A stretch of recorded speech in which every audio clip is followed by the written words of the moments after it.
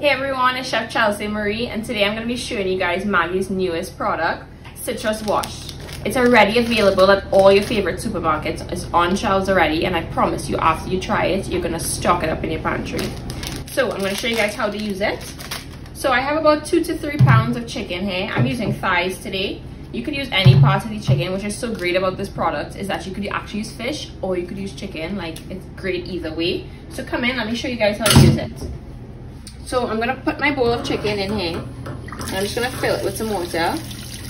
And if it's one thing I know is that Caribbean people, we don't mess with washing chicken and things. So I'm gonna put this citrus wash into this bowl of water with the meat. Just shake it up. And I'm just gonna wash it all the way through. Make sure all that chicken gets washed by this.